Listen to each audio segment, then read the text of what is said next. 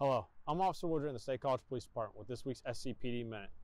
Recently, we had experienced some crazy weather changes, from sunshine to snow to heavy winds and rain. Weather can create unpredictable changes in road conditions, including the functioning of traffic signals. Many of us have seen lights that have unexpectedly switched to flashing yellows and reds, but every once in a while, the lights go out completely. Rather than panic, it's important to understand that in this situation, the intersection must be treated as if there were stop signs in all directions. In fact, some intersections have emergency stop signs in place specifically for this type of issue. So if you see an inoperable traffic signal, stop and clear the intersection before continuing. Remember, we're here for you, the community, and just one call away.